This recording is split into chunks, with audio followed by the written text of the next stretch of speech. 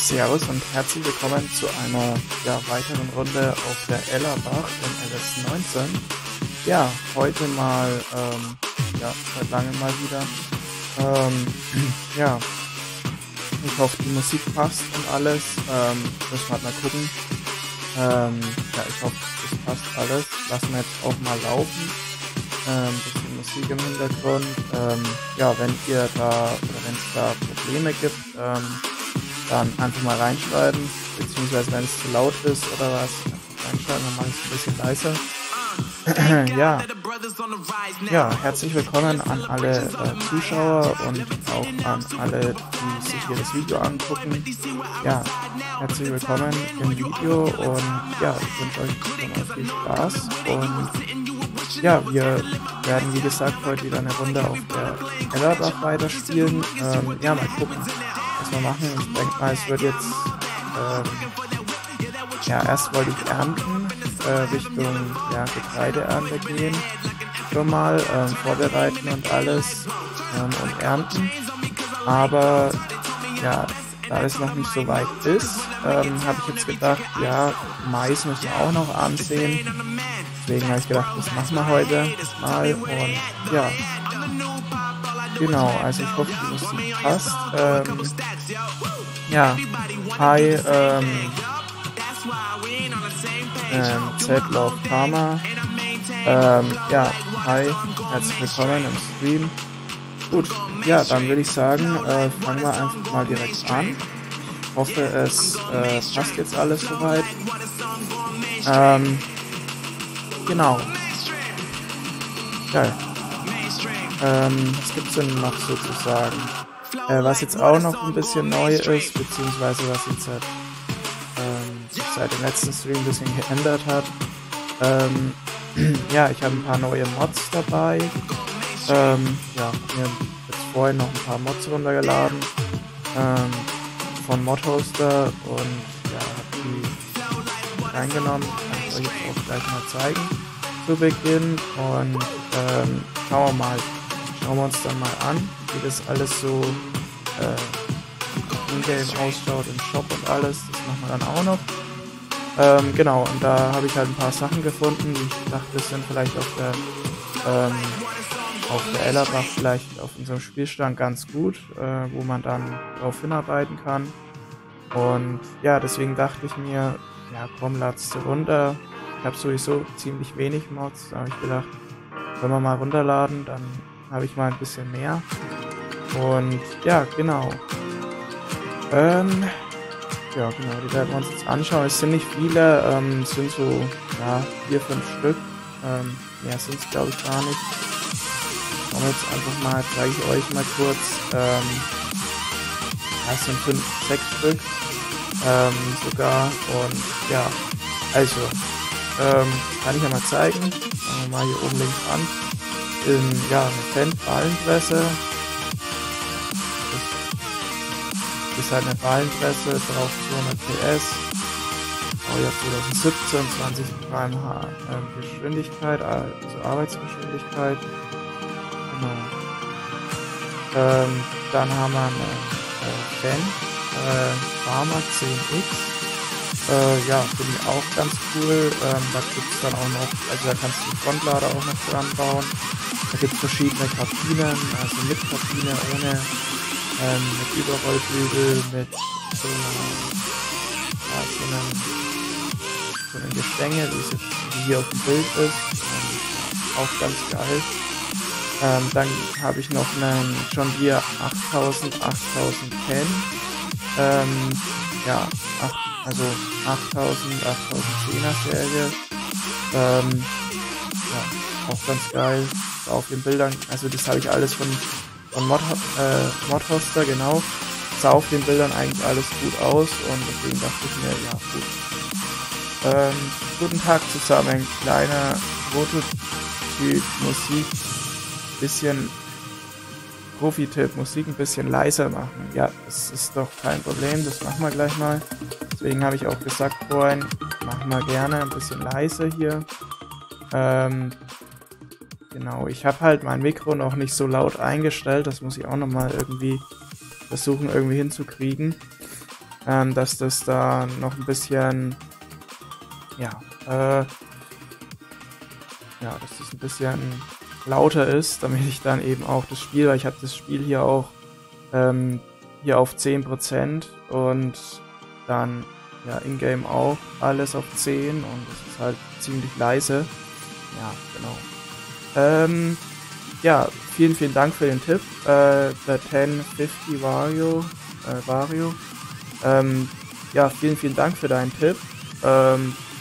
Alles gut. Ja. Ja, wie geht's euch denn allen so? Können wir mal reinschalten? Ja, The 1050 Vario, ja, cool, dass du mal wieder vorbeischaust. Ich habe jetzt lange nichts mehr von dir gehört. Ja, wer sich auch, oder wer ja noch mehr LS19 Livestreams oder was auch immer du gerade zurzeit so magst, sehen will, also vom LS eben, ja, schaut bei ihm einfach mal vorbei, der ist ein bisschen öfter live und wie ich und macht auch relativ coole Streams, finde ich, und ich schaue jetzt nicht wirklich selten mal vorbei, aber ja, so was ich bisher so gesehen habe, finde ich echt cool von ihm und ja, schaut da auf jeden Fall mal vorbei und ja, lasst ihm ein Abo da, hat er auf jeden Fall verdient, finde ich echt cool, was er so macht und genau. Ja, wir YouTuber halten zusammen, hätte ich mal da an der Stelle gesagt, und auch die Gaming-Kanäle und alles, das muss schon zusammenhalten, weil ich merke schon, so Gaming, gerade LS19 ist in YouTube nicht wirklich mega groß und nicht so beliebt und ja, genau, deswegen denke ich mal, würde ich mal sagen, ja, halten wir einfach zusammen. Und jetzt passt's. Okay, danke. Vielen Dank für die Rückmeldung.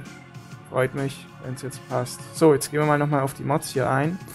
Ja genau, diesen 8010 John Deere habe ich damit reingenommen. Dann haben wir noch einen John Deere 6000 Premium mit drinnen. Ja, gibt es nicht viel zu sagen. Das sind halt Traktoren. Steht ja hier jetzt auch nichts dabei und hier auch nicht. Ja. Und dann haben wir noch einen Pöttinger Max 5. Ist ein ja, Maishäcksler mit, also für einen Schlepper zum Dranhängen hinten oder vorne. Hat, ich glaube, der braucht 200 PS oder was und ja, hat auch noch ein Pickup, ein Gras-Pickup mit dabei, wo man dann auch bisschen Gras wechseln kann, genau. Ja, schaue ich mir mal an, habe ich gedacht, für die Ellerbach ist es ganz gut, da wir noch nicht so viel Geräte haben und noch nicht so weit sind. Für einen Schlepper über 200 PS, denke ich mal, haben wir schon den Fendt, und dann dachte ich mir, ja komm, dann können wir das mit reinnehmen. Und für unsere Maisernte dann im Herbst, ich sehe jetzt dann Mais an, dann habe ich gedacht, kann man das gerne machen. Dann ist das vielleicht mal ein ganz cooler Maishäcksler-Ersatz sozusagen, Selbstfahrerersatz, weil ich finde es immer ein bisschen so Standard, so mit dem Maishäcksler. Danke, ja, bitte, kein Ding. Also ich mache das gern, bisschen Werbung, und ich finde es halt auch gut, weil ja, dann kann man sich gegenseitig ein bisschen unterstützen, ein bisschen pushen, und das finde ich halt echt cool. So, Fendt Vario 900, Preis 200.000, ist natürlich variabel. Leistung 305 PS, ist auch wieder variabel. Wir haben jetzt hier den 927, den 930, den 933, den 936 und den 939 Vario mit drin. Ja, wie gesagt, PS sind variabel. Ich denke mal 305 hat der 927, ich weiß es nicht genau. Was ich auf jeden Fall weiß, dass der 936 360 PS hat und der 939 390 PS hat. Das weiß ich auf jeden Fall. Ja, ist halt ein Fendt 900 Vario S4, also auch schon ja, die neueren mit diesem Facelift, sage ich mal, mit der neuen Motorhaube. Genau. Ja, das sind so die Mods, die ich jetzt heute installiert habe, mit reingenommen habe. Dann habe ich noch vor ein paar Tagen die NF Marsch installiert. Da wird dann auch mal was kommen, was Größeres, die nächsten Wochen, Monate. Müssen wir mal schauen, wie schnell ich da dazu komme. Bisschen, ja, XXL halt, mit, ja, Multiplayer. Ja, XXL-Betrieb soll da mal aufgebaut werden. Schauen wir mal, was daraus wird. Da ist eben das ganze Zeug hier dabei. Das ganze Paket. Ja, genau. Ansonsten gibt es nicht viele neue Mods. Habe ich jetzt sonst nichts mehr runtergeladen. Dann würde ich mal sagen, gehen wir jetzt einfach mal auf die Ellerbach. Genau, schauen wir jetzt mal. Nehmen wir mal die Mods mit rein. Also ich entschuldige mich schon mal dafür, dass ich jetzt ja, in erster Linie ein bisschen viel gelabert habe. Und in zweiter Linie, falls ich mal ja, mal nicht direkt auf die Fragen eingehe, falls es mal ein paar Minuten dauert, ja, sorry, aber ich kann nicht dauernd auf den Chat schauen. Ich muss ja auch hier auf meinen Bildschirm schauen, auf mein Spiel und so, was ich hier mache, dass das auch alles passt. Und ja, ich denke mal, ihr werdet es verstehen. Und ja, genau. Also wollte ich jetzt nur mal anmerken. Ja, die Mods nehme ich hier gleich mal mit rein. Die anderen, diese von der NF Marsch, ja, brauche ich jetzt in erster Linie gar nicht. Kann ich mir alles nicht mal leisten. Sind ja alles nur Gebäude und Hallen und was weiß ich was noch alles. Große Gebäude und das kann ich mir nicht leisten, da habe ich auch nicht den Platz dafür und ja, will ich jetzt auch noch gar nichts machen damit. Genau, dann gehen wir mal rein. So, ja, wie geht's euch denn allen so?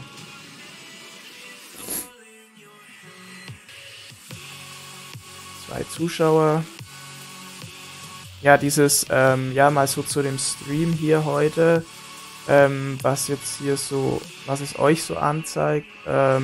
Ja, ich habe den Titel ja LS19 Ellerbach, Road to 300 Abos genannt. Ja, erstens mal ist es so, ja, ich bin jetzt schon näher an den 300 Abos da, wo ich mich auch mega drauf freue und auch mega froh bin und dankbar an euch, oder euch bin ich auf jeden Fall mega dankbar, dass wir jetzt so weit schon gekommen sind, und das freut mich halt schon mega. Und das ist halt auch sowas, habe ich halt gedacht, macht man halt einmal, ne?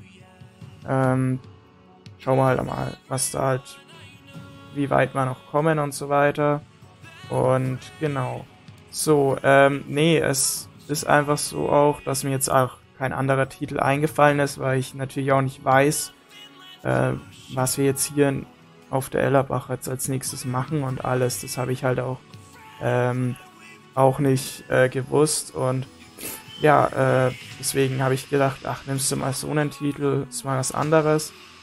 Und das Bild ist eigentlich mit den Rüben, also mit dem Rübenernter und ja, und dem Fendt, mit dem Abschiebewagen, mit dem Joskin-Kipper, mit dem Drillen-Kipper. Das ist eigentlich von der 2-Sternhof im letzten Stream entstanden. Also auf der 2-Sternhof da bei dem ersten Stream ist das entstanden. Habe ich einfach genommen, weil es ein schönes, aktuelles Bild ist, und dann habe ich gedacht, ja komm, nimmst du das. Passt jetzt nicht zu dem Spielstand und auch nicht zu dem Stream heute, aber ich habe gedacht, komm, nimmst du einfach mal. Das war halt jetzt alles ein bisschen spontan. Und von der Ellerbach hatte ich nicht so viele Screenshots und alles. Und ich habe gedacht, ja komm, dann nimmst du halt den. Auch okay, denke ich mal. Wunderschönen guten Abend aus dem Bus. Ja, wunderschönen guten Abend, Fabian. Ja, wie geht's dir dann? Wünsche ich dir auch einen wunderschönen guten Abend. So, genau. Ich habe jetzt hier schon mal vorbereitet, ne, im letzten Stream. Ja, wer sich erinnern kann, wer dabei war, der wurde nicht hochgeladen, weil es war auch nicht lang, das war eine Stunde, ja, fast eine knappe Stunde. Da ist mir dann auch das Spiel abgeschmiert, oder was heißt das Spiel, das na, sag's mal, das Internet ist mir dann abgeschmiert, weil, ja, keine Ahnung, wollte er an dem Abend irgendwie gar nicht. Ja, genau. Ich glaube, das war am Freitag, glaube ich. Ich weiß es nicht, wann das war.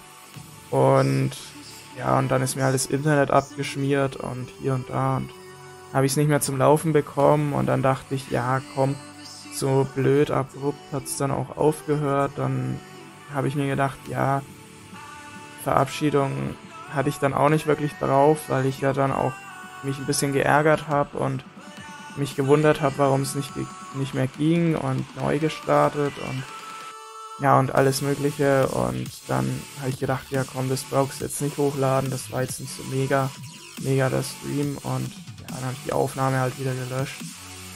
So, genau, aber während ich hier laber, kann ich ja eigentlich mal die Zeit vorspulen, dass es Tag wird, damit wir dann hier ansehen können.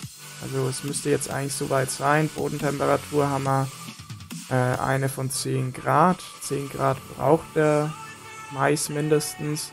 Das heißt, das würde schon mal hinhauen. Genau, und im Zeitraum sind wir auch. So. Ja, warum das hier so zuckelt, weiß ich auch nicht. Es ist seit den letzten Streams irgendwie, ich weiß nicht. Auf der 2-Sternhof hatte ich das nicht. Und auf der Weichen auch nicht. Ich weiß nicht. Kann auch sein, dass ich hier... Ja, ich habe hier irgendwie ein Lure-Cross-Deck drin. Keine Ahnung, von was das kommt. Von der Map oder ich weiß es nicht. Ich habe auch schon überlegt, ob es mit einem Season zusammenhängt. Weil ich weiß nicht, ob die Map hier Seasons Ready ist. Kann sein. Wenn es jemand weiß, kann es mir ja gerne mal reinschreiben. Ist die Map hier Seasons Ready? Weil das weiß ich irgendwie gar nicht. Ich habe halt gedacht, ja komm, spielst du mit Seasons, ist halt draußen, dann voll geil und so und dann spielst du halt mit dem, aber ich habe da jetzt nicht drauf geachtet. Also ich weiß zwar, dass man dass die ready sein muss, aber dass die da so, also da habe ich halt nicht geguckt in der Changelog, ne? Oder in der Version, ob die jetzt wirklich Seasons Ready ist. Weil ich jetzt auch schon mal gehört habe von von zwei YouTubern habe ich gehört, ja, ich gucke ja nebenbei auch YouTube, ne, so ist es ja nicht. Ich bin ja jetzt nicht irgendwie nur, es ist jetzt nicht so, dass ich YouTube-technisch nur meinen Kanal mache und dann der Rest ist, also restliche Zeit ist von YouTube befreit sozusagen, also ohne YouTube bei mir. So ist es ja nicht. Ich schaue ja auch privat noch ein paar Sachen an, ja, was LS19 angeht oder mal reale Landwirtschaft auch viel, genau, habe ich, also meine Abos halt, schaue ich da halt auch ein wenig durch und da ist es halt so, dass dann halt, dass da halt auch schon gehießen hat von 2 Leuten, ja, dass sie ein Let's Play auf der Ellerbach starten wollen, aber da fehlt irgendwie noch dass die nicht Seasons Ready ist. Und da habe ich mir gedacht, what? Ich spiele schon lange mit Seasons auf der. Was hier los, ne? Also da muss ich nochmal auf den Grund gehen, ob das wirklich so ist. Weil es kann wirklich sein, dass die gar nicht Seasons Ready ist. Und also scheinbar ja nicht, ne? Und vielleicht kommen dann daher die Fehler. Ich kann mich nämlich am Anfang, wie ich hier gestartet habe, kann ich mich auch noch dran erinnern, wie ich die erste Folge Let's Play irgendwie aufgenommen habe, wo ich noch ohne Seasons gespielt habe, da hatte ich die Fehler nicht drin und da hat es auch nicht so gezuckelt. Also kann schon damit zusammenhängen, könnte ich mir schon vorstellen. Aber das werde ich noch rausfinden, beziehungsweise das können wir erst ja im Frühling oder im Winter mal rausfinden, wenn ich dann bis zum Winter gespielt habe. Dann kann ich mal Seasons rausnehmen und das dann nochmal probieren, weil wenn ich jetzt Seasons rausnehme, ist ja auch scheiße, ne? Dann hat man wieder das ganze Zeug weg und ja, ist halt blöd, ne? Beziehungsweise ich wollte ja das eigentlich schon noch ein wenig länger spielen. So, ja, 3 Zuschauer, freut mich schon mal. Gut, und selbst bin auf dem Weg wieder nach Deutschland. Okay, cool. Ja, mir geht's auch gut, ja. Schnupfen halt, viel Schnupfen, Nase zu. hin und wieder mal. Jetzt seit gestern, vorgestern geht's wieder. Übers Wochenende war es schon extrem übel, ja. Aber jetzt geht's wieder. Ich mich wieder ein bisschen beruhigt, die Erkältung. Und ja, genau. Ja, und so geht's mir dann eigentlich ganz gut, ja. Das ist korrekt, ja. Genau, ich würde jetzt einfach mal sagen, wir starten mal. Mais ist schon drin. Genau, Saatgut ist schon drin. Deswegen würde ich einfach mal sagen, wir starten mal aufs Feld. Hab schon alles vorbereitet, weil ich eben nichts anderes zu tun hatte. Und ja, genau. Deswegen würde ich sagen, starten wir jetzt mal. Genau. Die ist noch nicht ready, aber die Geißelsberg, okay. Ah, die ist noch nicht ready, okay.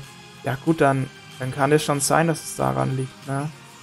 Kann schon gut möglich sein. Das Ding ist halt, wisst ihr das, wenn ich jetzt zum Beispiel den Seasons rausnehme, ist dann, also wie ist das dann eigentlich? Werden dann meine Felder zurückgesetzt oder wie sieht es dann aus? Oder habe ich dann noch die Früchte angesät? Oder ich glaube, die sind noch angesät, ne? Ich glaube nur, wenn man Seasons mit reinnimmt, dann wird es, glaube ich, zurückgesetzt, ne? Oder muss man ja machen, ohne dass es Fehler gibt. Ich meine, es kann schon sein, ne? Weil ich hatte ja davor keine Probleme, ne? Bevor ich die Seasons mit reingenommen habe. Ja, schreibt mir das doch mal bitte rein, ob es da dann zu Problemen oder ob das dann weg ist. Also, ob dann das, was ich angesät habe, weg ist und die Felder alle wieder auf den Standard, also auf den Start zurückgesetzt werden. Von den Feldfrüchten her, von dem Zustand, oder ob das unverändert bleibt, weil dann würde ich das nämlich mal kurz testen, weil, ja, warum noch warten, ne? Dann könnte ich das ja auch gleich testen, damit es hier mal wieder flüssig läuft, weil ich kann mir schon vorstellen, dass es daran liegt, weil ich habe hier halt Lure Call Stack, Scripts, Vehicle, Specialations, Fill Volume, Print Call Stack, ich weiß halt nicht, was das alles ist, ne? Also ich kann mir eher vorstellen, es liegt an einem Gerät, aber ja, ich habe halt hier noch keine richtig vielen Mods gekauft, ne? Ja, ehrlich gesagt fast gar keine. Deswegen kann ich mir ja nicht vorstellen, dass das daran liegt, ne? Steht halt immer Fill Volume, Specialations, Fill Volume. Immer das gleiche eigentlich. Das kann ich halt, verstehe ich nicht so ganz. Also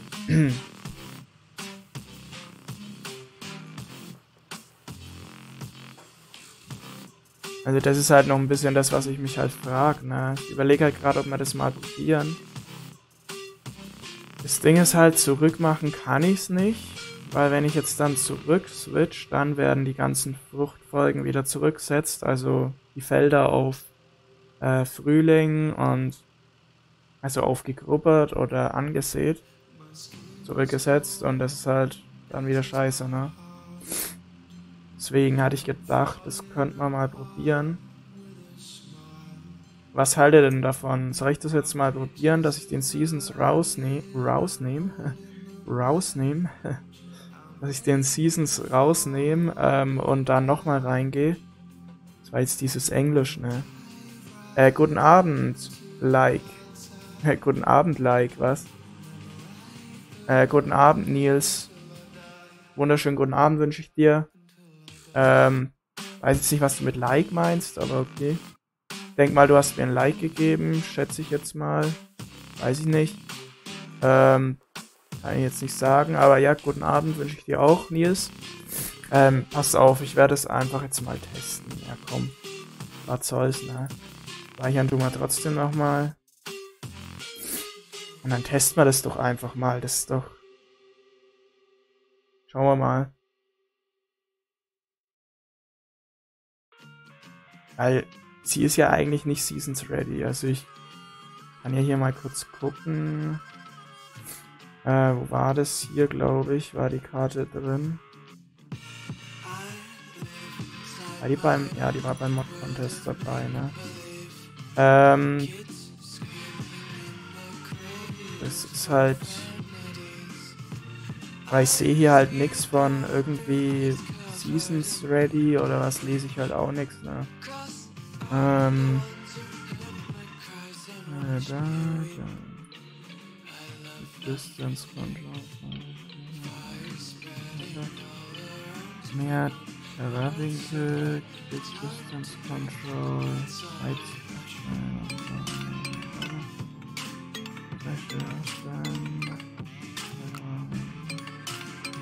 nee, also ich sehe hier nichts von irgendwie Seasons Ready, deswegen hatte ich gedacht, das probieren wir, oder habe ich mir jetzt mal gedacht, das probieren wir einfach mal ohne Seasons. Vielleicht läuft es ja dann wieder flüssig. Ja, was soll's, probieren wir einfach mal. Ja, probieren geht über studieren und ja, no risk, no fun. Und deswegen, nach dem Motto, würde ich einfach mal sagen, probieren wir es einfach mal. So. Und jetzt trinke ich erstmal was, vor lauter Gelabere kriege ich nämlich da wieder einen trockenen Mund und Hals und ja. So, schauen wir mal, was da jetzt dann passiert.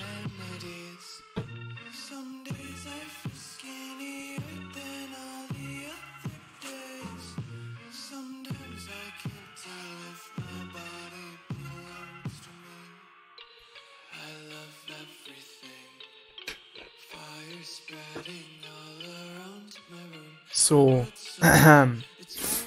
schauen wir mal. Schauen wir gleich mal in die Log. Okay, Log ist sauber, so wie es ausschaut. Scrollen wir mal ein bisschen hoch, aber das schaut sauber aus. Saubere Sache. Ja, das schaut... ja, geil. Ja, moin. Es kann... Also zuckeln tut es jetzt nicht mehr, ne? Kann wirklich sein, dass es daran lag, ne? Jetzt muss ich hier nochmal gucken, wie es unseren Feldern geht, beziehungsweise wie es da ausschaut. Feldfrüchte, hier steht nichts drauf, hier steht noch unser Hafer drauf. Feldzustand gegrubbert im Wachstum. Okay, das passt alles noch. Ja, moin. Also ich glaube, es läuft besser, ne, wie davor. Ja gut, dann würde ich sagen, wir lassen das jetzt einfach mal dabei. Und ja, stehen halt einfach ohne Seasons. Ist halt ein wenig schade, finde ich. Aber ja, müssen wir halt warten, bis es halt Seasons ready wird. Ist. Jetzt müssen wir kurz was gucken. Läuft denn die Musik hier noch? Was gucken. Ja, Musik läuft schon noch.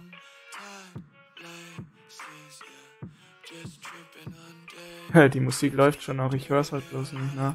Ich habe halt das Headset auf und PC auch schon ziemlich leise gedreht, damit ihr das alles versteht, beziehungsweise damit es für euch nicht zu laut ist alles. Genau, aber läuft noch. Passt. So, ja, dann machen wir mal hier weiter und sehen jetzt mal unseren Mais an. So, wenn das jetzt natürlich... Ja, ist egal, ne? Dann habe ich hier mein Gewicht unten. Oh, ich glaube, ich bin da so rumgefahren. Das war jetzt nicht so meine Absicht. Und dann hatte ich gedacht, wir schauen uns mal GPS an. Ich weiß mal vor. Das ist jetzt natürlich die Frage, haut es hin, so weit? Müssen wir mal gucken. Ich weiß jetzt nicht, wie man das öffnet. Also auf jeden Fall nicht. So auf jeden Fall nicht. Boah, 3 Likes. Vielen, vielen Dank dafür. Freut mich. 2 Zuschauer, ja, läuft. Freut mich, vielen Dank dafür schon mal. Wenn ich es schon mal gerade hier sehe, ne? Halt. Da wollten wir hin. So, dann muss ich mal hier kurz das Hilfefenster anmachen. Ich muss das leider so machen, weil da habe ich am Laptop irgendwie eine andere Steuerung. Das finde ich irgendwie ein bisschen komisch. Da muss ich nochmal gucken. Habt ihr ja gesehen, wo ich da gelandet bin. Da muss ich nochmal gucken, dass ich das auch nochmal irgendwie umstelle. Wo ist denn das jetzt? Da. Ja, GPS zeigt irgendwie gar nichts an. Wenn ich auf den Schlepper gehe.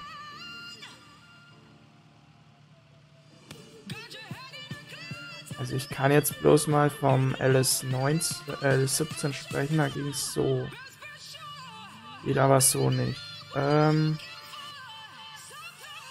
muss ich mal kurz da muss ich kurz in den Einstellungen gucken. Warte mal, das ist doch hier auch, oder? Genau.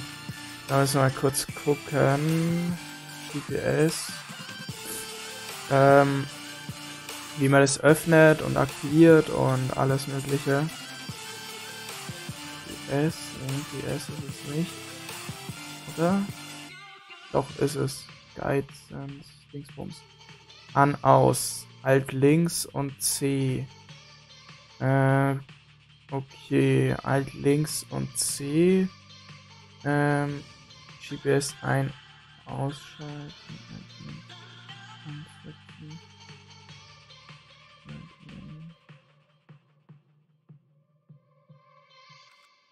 Okay, Alt links und C.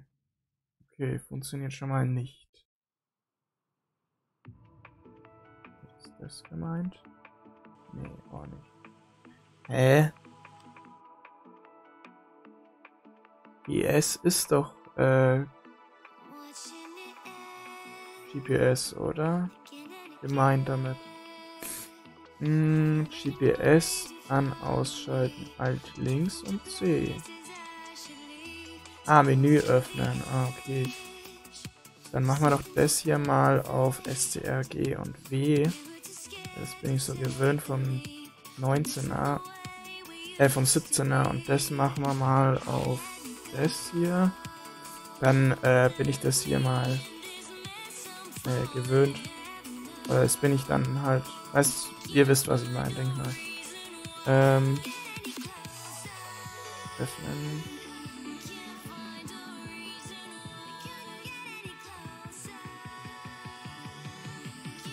Schön, wenn es nicht funktioniert. Schön, wenn Sachen nicht funktionieren.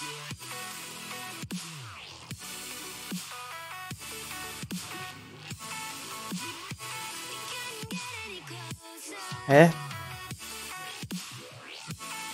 Warte mal. Und mich ein bisschen auf den Arm nehmen. GPS öffnen. Das.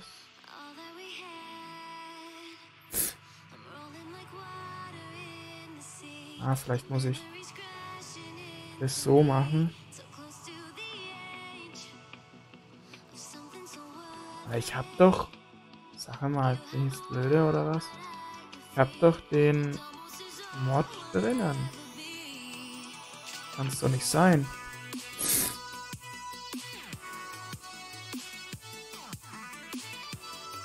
Das kann's doch echt nicht sein, oder? Nochmal gucken. Schauen wir nochmal hier. Oder ist GS? Oder ist damit was anderes gemeint? Nee. Kann ich nicht vorstellen. Ja, würde ja aber trotzdem was passieren, ne?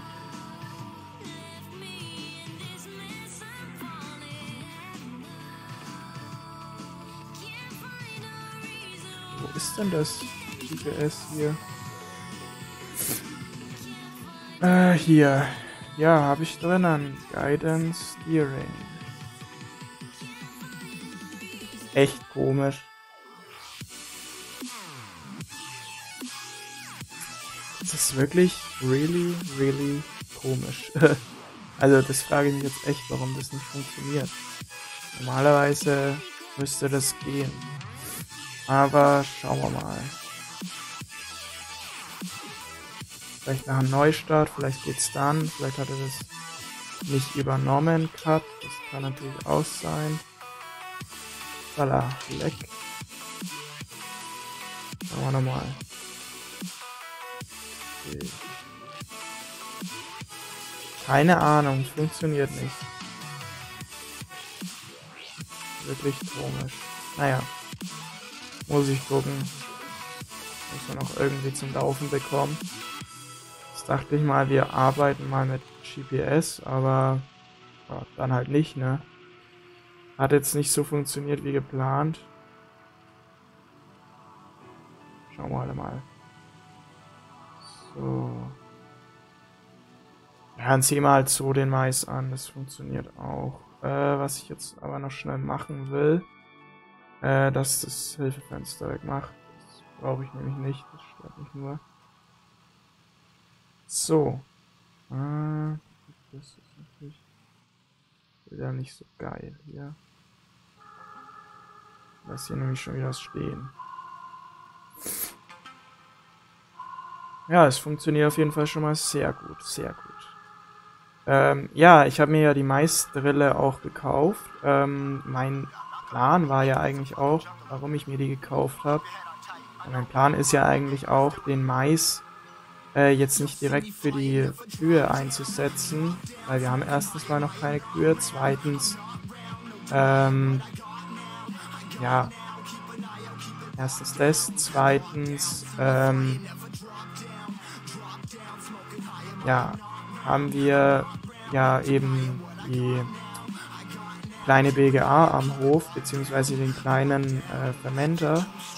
Und ja, und dann dachte ich mir, ja komm, Silos haben wir da, einen kleinen Fermenter. Ich hatte das Geld, dann habe ich gedacht, ja komm, dann machen wir doch das, weil ich denke mal, damit kann man auch ganz gut Geld einnehmen. Und sowas habe ich im LS19 auch noch nie gemacht. Ich habe noch nie BGA gemacht hier im LS19 oder irgendwas mit der BGA. Und deswegen habe ich gedacht, ja komm, dann machst du das doch mal. Und ja, deswegen habe ich mir dann gedacht, ja, kaufst du dir halt die Sämaschine und ja, deswegen sehe ich jetzt hier auch Mais an. Also es ist nicht für die Tiere, also für die Kühe oder was, oder Schweine oder so, sondern wirklich für, ja, für die BGA praktisch. Ja, das ist so der Hauptgrund, warum ich jetzt hier Mais ansehe. Ja. Und dann dachte ich mir, ja komm, nimmst du halt gleich die 6 Meter Drille, weil ja die Power haben wir mit dem Fendt hier. Und ja, warum nicht, ne? Und dann haben wir gleich ein bisschen größere Flächenleistung, wie mit 3 Meter, weil die doppelt ist sogar. Und ja, und deswegen dachte ich mir, ja komm, dann machst du das halt, ne? So, jetzt wollen wir hier einen Screenshot machen.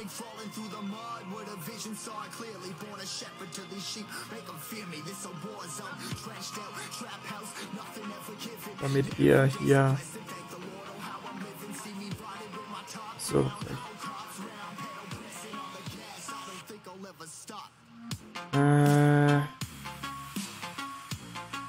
ist gleich aus.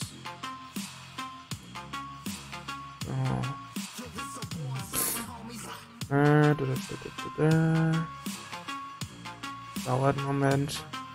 Ja, nee, weil ich muss jetzt hier einen Screenshot machen, damit ihr dann auch einen schönen ein schönes Bild habt, ne, für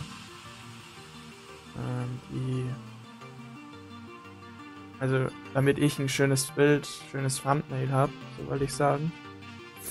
Und beziehungsweise ein paar Thumbnails, ein paar schöne Bilder halt. Ja, ihr wisst, was ich meine. Damit ihr das dann auch, damit ihr dann auch ein schönes Thumbnail seht. Oder gesehen habt schon. So.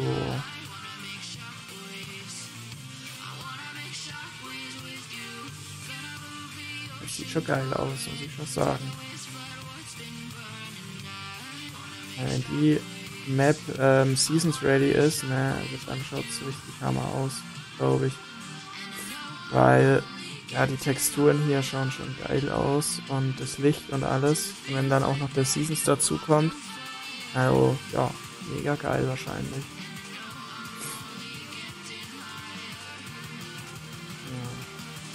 Ja. Ihr Zuschauer, herzlich willkommen an alle, die da sind. Ich wünsche euch allen einen wunderschönen guten Abend und viel Spaß hier im Stream und ja, könnt ihr gerne auch ein bisschen was reinschreiben, damit wir ein bisschen eine Unterhaltung hier haben. Und wenn ihr Fragen habt, ja, einfach her damit, stellt mir die Fragen und dann denke ich mal, kann ich sie auch beantworten.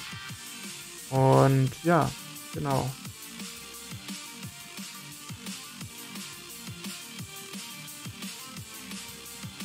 Dann machen wir uns hier einen schönen Abend, ne? Noch, ja, ich weiß nicht wie lang. Jetzt ist 19 Uhr. Ich denke mal noch, ja, noch eine Stunde oder so. Und dann, ja, muss ich auch schon wieder aufhören. Aber bis dahin können wir uns eine schöne Zeit machen, würde ich sagen. Und ja, genau, ein bisschen Spaß haben. Und ich hoffe, euch gefällt es hier auch. Genau. So, genau, also es geht relativ flott hier. Ich habe ja jetzt schon fast die Hälfte. Bin jetzt gerade mal ein paar Minuten hier unterwegs. Genau, geht relativ flott.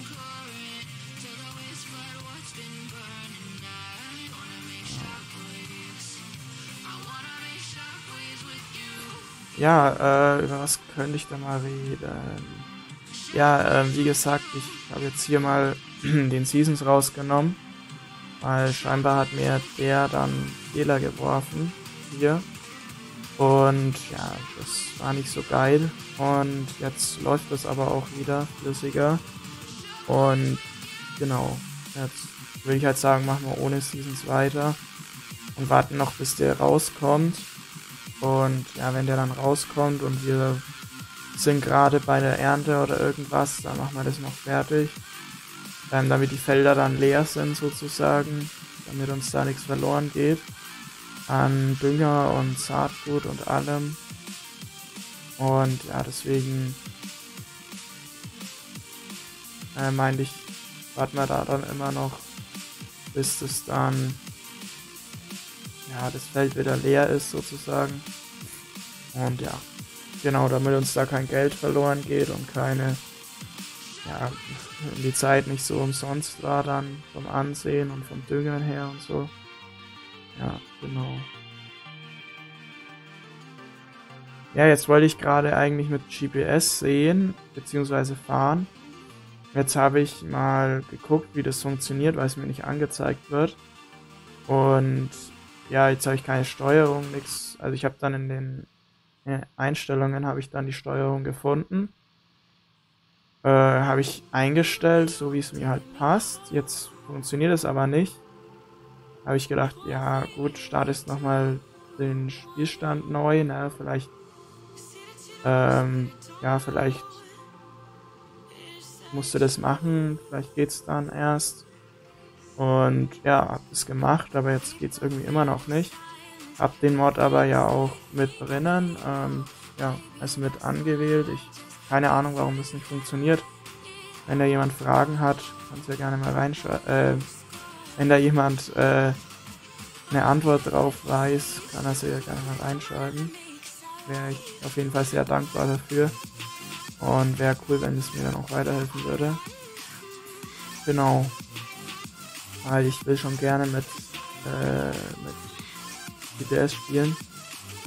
Ich meine, es geht jetzt halt hier ganz gut mit dem Spurreiser, aber ja, sonst auch, aber ja, halt keine geraden Bahnen habe ich halt hier nicht und ja, sieht man ja, ist halt auch nicht so geil, wenn es dann immer ein bisschen schief wird und ja, ich denke mal, ihr wisst, was ich meine, worauf ich raus will, damit es halt ein bisschen entspannter ist, dass ich das dann einstelle und dann läuft es, kann ich Tempomat reinmachen, kann mich zurücklehnen, mit euch ein bisschen quatschen und mich darauf ein bisschen konzentrieren, was ich so erzähle und muss halt dann viel weniger aufs Feld gucken und ja, also damit das Ganze halt noch ein bisschen entspannter wäre, aber ja, leider habe ich da jetzt, funktioniert es nicht und deswegen kann ich es auch nicht machen jetzt, aber schauen wir mal, vielleicht kriege ich es noch zum Laufen.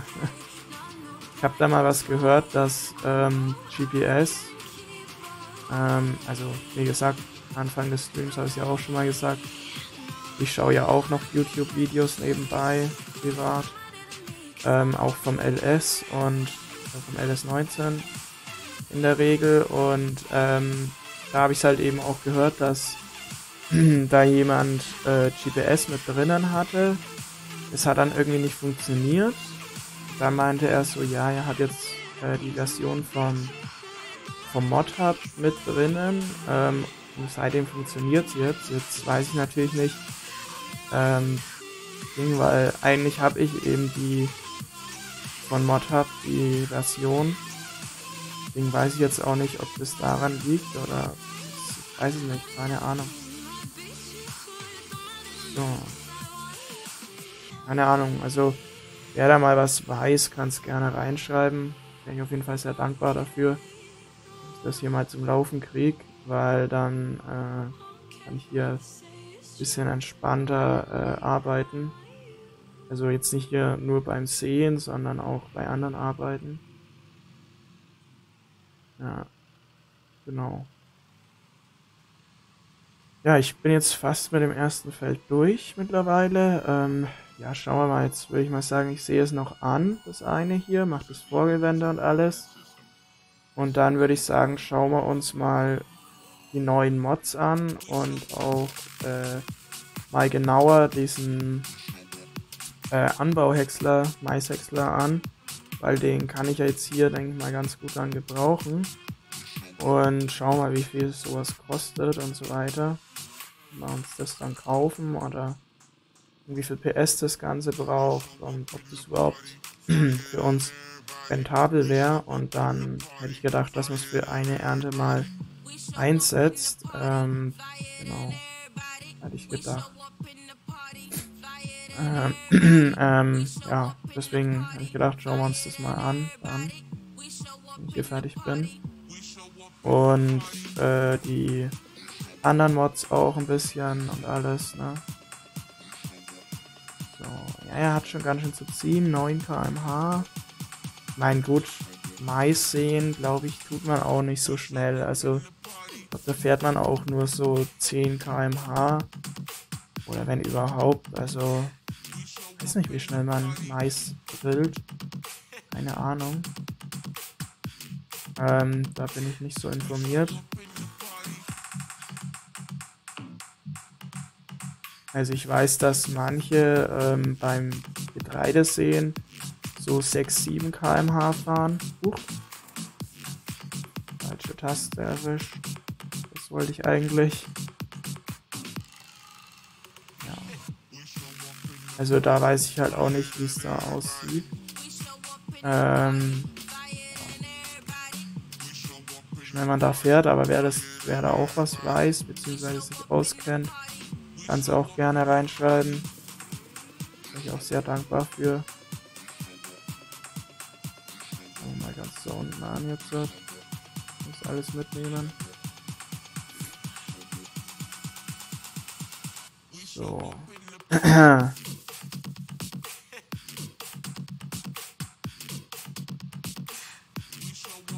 passt doch optimal. Nehmen wir alles mit.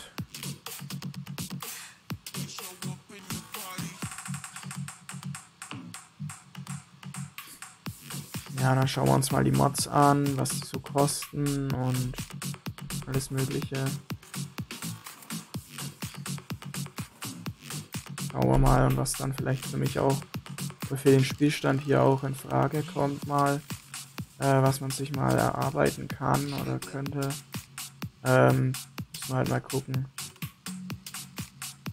Sind ja schon eher größere Schlepper auch und Geräte, beziehungsweise der Häcksler da. Dann habe ich auch noch so einen kleinen Schlepper ja auch dabei, so einen Oldtimer. Der wäre vielleicht als Hofschlepper ganz cool, ganz gut geeignet, wenn wir mal Tiere haben zum Füttern und zum Ausmisten und so weiter. Wäre das zum Beispiel ein ganz cooler Schlepper, denke ich mal. Das wäre auch eine Option für uns hier. Mal schauen.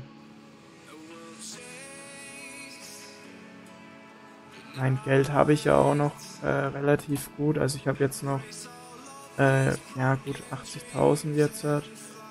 Ja, nicht mega viel, aber ich habe halt noch ein bisschen Geldpuffer, sage ich mal. Kredit habe ich noch keinen genommen und ja, deswegen ja, ist da auf jeden Fall schon auch irgendwas möglich, sagen wir es mal so. Auf alle Fälle. Jetzt machen wir den mal da nicht auf seine, ja, was ist denn das, Gerste oder Weizen drauf. Eher Gerste. Glaube ich, hat er nicht so, sieht er nicht so gern, wenn ich hier drauf war. Und ich verstehe es ja selber, nicht so geil ist. Ich würde sagen, es ist Gerste. Schauen wir mal, was es wirklich ist.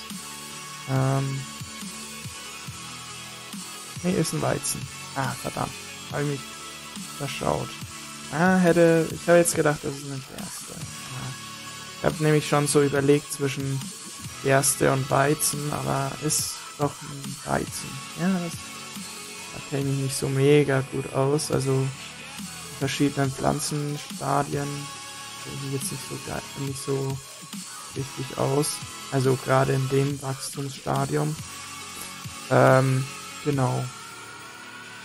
Wenn es dann größer ist und die Ähren schon dran sind, dann kenne ich mich schon aus. Das hier würde ich sagen, ist entweder, ja, schwierig, entweder Sojabohnen. Ich würde schon sagen, das sind Sojabohnen, also Raps ist es, denke ich mal, auf jeden Fall nicht. Ich schätze mal, ich würde sagen, das sind Sojabohnen, aber nagelt mich da nicht fest, ich schau mal. Nee, ist doch Raps. Oh, okay. Also ich hätte jetzt nicht gedacht, dass es Raps ist. Also ich habe schon so zwischen Raps und Sojabohnen tendiert, aber schon ein bisschen überlegt, aber ja, geschwankt, aber ich hätte eher gedacht, es sind Sojabohnen, aber ist doch Raps. Naja, aber ich bin ja schon auf der richtigen Spur immer, das sieht man ja. 5 Zuschauer, herzlich willkommen an alle, die da sind. Wunderschönen guten Abend wünsche ich euch allen. Schön, dass ihr vorbeischaut. Ja, ich bin hier am Mais drillen, am Mais ansehen. Ja, jetzt das eine Feld habe ich jetzt fertig und danach kommt dann noch eins dran. Genau. Und dann schauen wir uns jetzt im Shop noch ein paar Sachen an, was man sich so noch so investieren könnte nächste Zeit. Und ja, dann machen wir noch das andere Feld. Dann mal schauen, wie lange wir noch machen. Ich denke mal, jetzt ist 19:17 Uhr, also ich denke mal noch so eine, also jetzt, wenn wir das noch ansehen, die andere Fläche, ich denke mal, das können wir noch machen und danach schauen wir mal.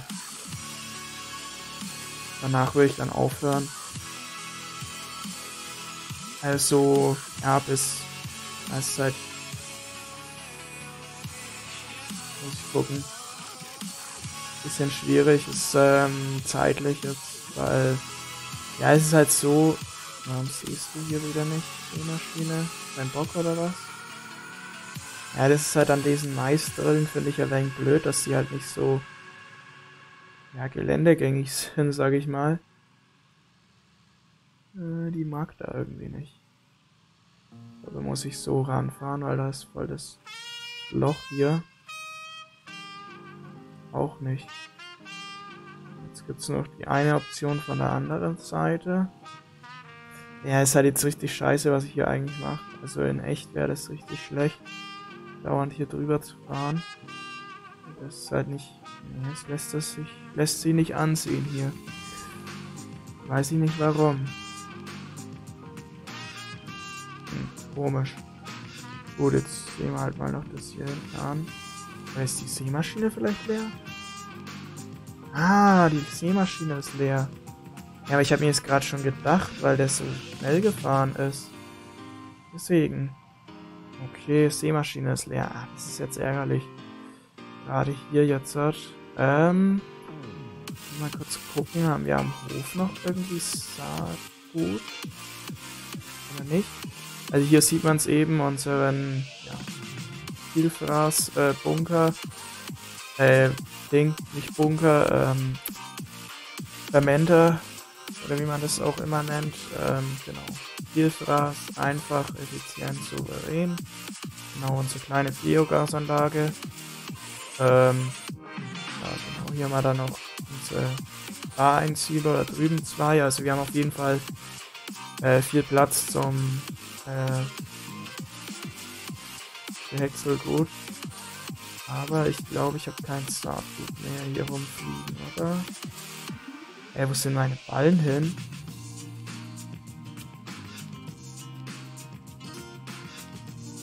Echt jetzt?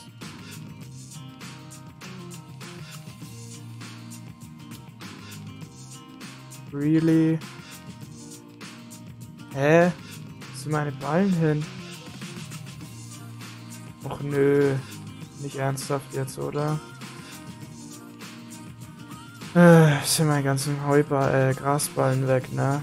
Ja, es waren nicht viele. Das war hier dieses Eck halt, wo die Gabel hier liegt. Dieses Eck war halt vollgestanden mit Quaderballen bis zur Decke, aber das ist jetzt... Das ärgert mich jetzt gerade. So ein Scheiß. Sorry für die Ausdrucksweise, aber das ärgert mich jetzt gerade echt. Es ist blöd. Das ist wirklich blöd, ey.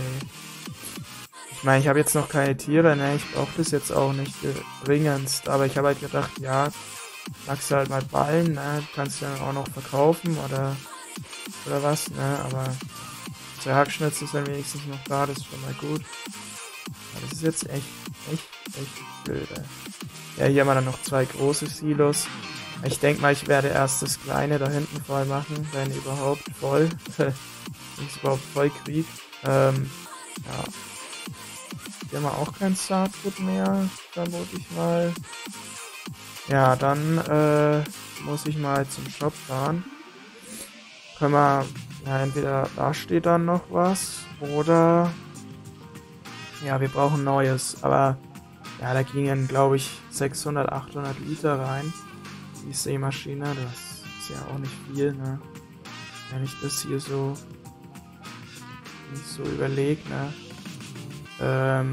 Ist ja nicht viel. So. Genau, dann starten wir mal durch zum Händler und holen uns noch Saatgut. Das ärgert mich jetzt gerade mit den Ballen, muss ich ehrlich sagen, ey. Das ist wirklich schon ärgerlich. Naja, meinst so mega viel Arbeit war es ja nicht, ne? Es war ein Feld. Oder waren es Heuballen sogar?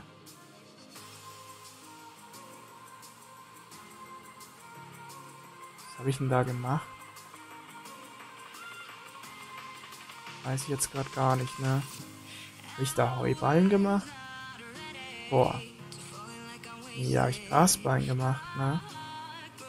Nee, es waren schon Grasballen, weil ich habe da überlegt, ob ich Heuballen mache. Dann habe ich mir gedacht, ja komm, mach lieber keine Heuballen, weil jetzt am Anfang brauche ich es eh nicht so direkt. Da habe ich gedacht, komm, machst du Grasballen einfach mal. Ich halt Lust hatte, Gras zu machen, oder was mit Gras zu machen. Da dachte ich, okay, komm, machst halt das. Jetzt hier sind aber jetzt Sonnenblumen, ne? Ja. Hier ist wieder Weizen. Das muss ich jetzt mal kurz testen hier. Sonnenblumen und da drüben haben wir gesagt Weizen. Nee, Roggen. Ja gut, das ist jetzt fies. Das war jetzt fies. Also ich habe jetzt gedacht, das ist Weizen, ne? Also es ist Roggen. Ich glaube, das zählt auch zu, soweit ich weiß, also Weizen zählt, glaube ich, zu Roggen. Roggen zählt zu Weizen, also ich glaube, das ist irgendwie mit Weizen verwandt, oder ich weiß es nicht. Da war das was anderes. Prädikale ist auf jeden Fall eine Mischung zwischen, ich glaube, Weizen und Roggen, wenn ich mich nicht täusche. Ich könnte aber jetzt auch was Falsches sagen. Das ist Tridikale, glaube ich. Also Radikale ist halt eine Mischung zwischen dem und dem. Wenn ich jetzt mich nicht verschätze, beziehungsweise was Falsches sage, könnte das könnte das so eine Mischung sein. So. Fahren wieder zurück.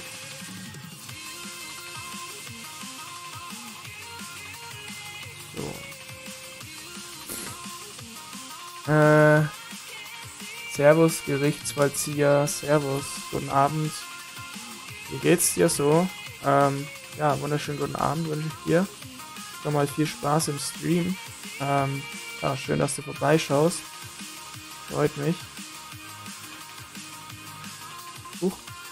Ich hab nichts gesehen. Hab nichts gesehen, da ist nichts passiert. Nee, Spaß. Hab einfach das Schild umgenietet. Ups. Ja. So. Du willst da nicht rein. Gott sei Dank, das war dein Glück. Jetzt hätte ich dich jetzt an der Backe. Ja, Leute, schreibt mal ein bisschen was. Schreibt mal, was weiß ich, wie es euch geht, was ihr heute so gemacht habt. Ja, wenn ihr Fragen habt, einfach her damit.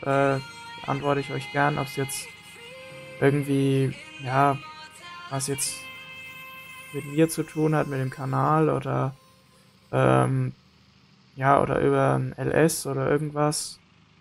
Ja, einfach her damit. Einfach raushauen. Ich beantworte euch die Fragen gern. So, jetzt kann ich hinter dem hier hinterher gurken. Das ist schon wieder ein bisschen nervig, ehrlich gesagt. Aber ja, wir sind jetzt eh am Feld. Von daher. So. Schauen wir mal, ob der Fleck hier weggeht. Aber ich glaube, das lag daran, dass die Sämaschine einfach leer war.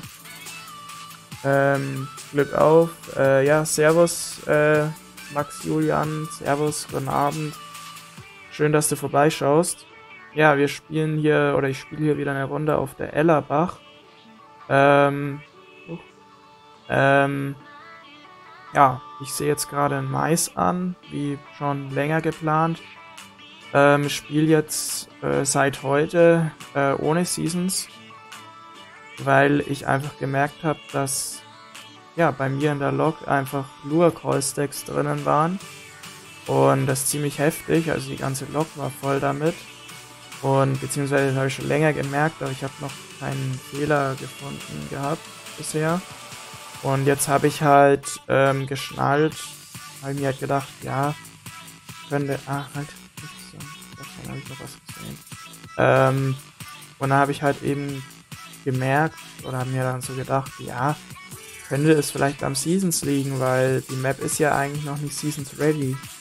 Da habe ich mir gedacht, ja, komm, probierst das halt mal, ja, jetzt läuft es wieder flüssig, ne? Ich habe keine Lure-Call-Stacks mehr drinnen, alles super. Also, wenn man hier mal so durchschaut, alles super hier. Genau, passt wieder alles. So, Servus, Bauer Deutz, wie geht's euch so? Ja, mir geht's gut, danke der Nachfrage. Wie es dem Rest geht, weiß ich nicht. Wie geht's euch denn allen so? Genau, mir geht's gut und dir so? Wie geht's dir so? Und ja, genau. 5 Zuschauer, cool, freut mich. Mega cool. Ich wünsche euch einen wunderschönen guten Abend. Ich hoffe, ihr habt Spaß in meinem Stream. Ich wünsche euch schon mal viel Spaß. Und jetzt fahren wir mal zum anderen Feld. Ja, jetzt habe ich noch ein Feld zum Ansehen, zum Drillen. Und genau, also zum Maisstecken, wie man es eigentlich nennt. Und ja, fahren wir jetzt noch hin, sehen das an. Und dann denke ich mal, war es das heute auch mit dem Stream, weil ja, ist halt unter der Woche, ich muss morgen arbeiten. Ja, ich will meine Lieblingsserien auch schauen immer abends und weil ich eigentlich, also ich habe wirklich jeden Abend eigentlich eine andere Lieblingsserie, die ich gucken will. Weiß nicht, wie es euch da so geht, aber ich schaue da wirklich fast jeden Abend eine Lieblingsserie und unter der Woche. Und wenn da wirklich mal dann nichts kommt, dann schaue ich irgendwie auf YouTube Videos am Fernsehen. Aber ich habe eigentlich immer irgendwas zum Angucken. Den Spurreißer vergessen. So, jetzt hat er. Ich lasse schon wieder was aus. Das ist schon wieder scheiße. Ehrlich gesagt. So. Rückwärtsgang bitte. Wartet mal. Wann kommt's Vieh auf der Map? Ja, muss ich noch gucken. Dauert noch. Müssen wir schauen. Also, ja, wenn ich halt das Geld dafür habe. Ich habe jetzt 80.000. Also ich weiß nicht, ob ich mir Kühe antue. Schon mal zulege. Ich habe schon mal überlegt. Ich meine, ich sehe jetzt Mais an. Da hätte ich ja schon mal was dafür. Eigentlich hätte ich auch Grasballen gehabt. Ja, aber die sind jetzt irgendwie weg. Ich weiß auch nicht warum. Wahrscheinlich, weil ich den Seasons rausgenommen habe. Jetzt habe ich die Grasballen nicht mehr. Jedenfalls sind die weg. Kann mich nicht erinnern, dass wir die irgendwie verkauft oder irgendwas damit gemacht hätten. Ja, auf jeden Fall sind die jetzt weg. Keine Ahnung. Aber Gras können wir wieder machen. Da muss ich halt dann wieder ein bisschen... Oh, macht der Spurreißer hier nicht mit? Egal, kriegen wir auch so hin. Müssen wir halt dann wieder irgendwas produzieren an Futter. Ich meine, ich habe jetzt hier den Mais dann da. Ich habe dann Stroh, weil ich habe einen Hafer angesät. Stroh habe ich dann. Ich kann Strohballen pressen. Ich kann Heuballen pressen. Ich kann Grasballen pressen. Ich kann jetzt dann Mais häckseln. Wobei mir da halt eben noch ein Häcksler fehlt. Aber ich habe da so einen Anbauhäcksler mit drinnen. Mit reingenommen heute.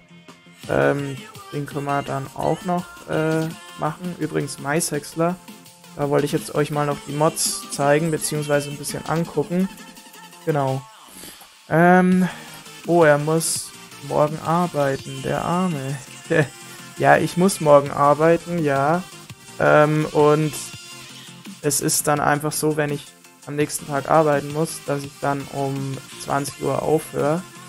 Weil das Ding ist halt, klar könnte ich bis um 10 streamen und könnte dann ins Bett gehen.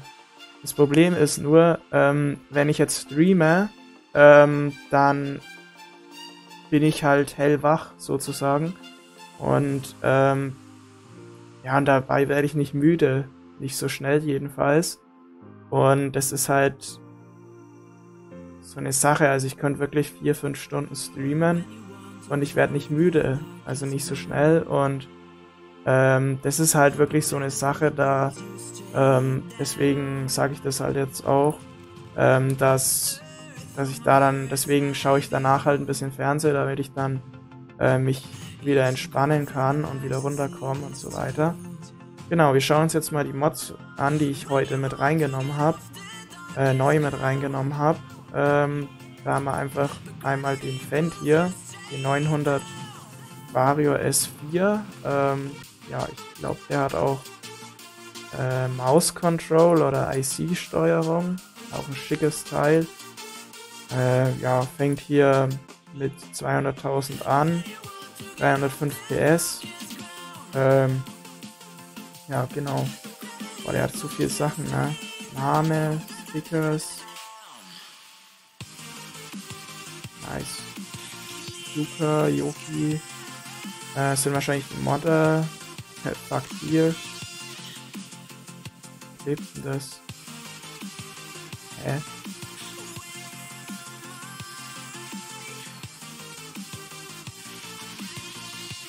Ja, was ist denn das? Back Window Stickers. Ah, da steht. Da ist das, okay. Was gibt's da noch? AMD. Okay, interessant. Also der ist ein geiler Schlepper. Also wenn ich mir mal so einen Fendt holen will, dann nehme ich den, würde ich sagen. ähm, ja, habe auch ein paar Lieblingsserien. Ja, okay. Ist, be ist beruhigt dich mega wie Sims. Wie Sims. Okay.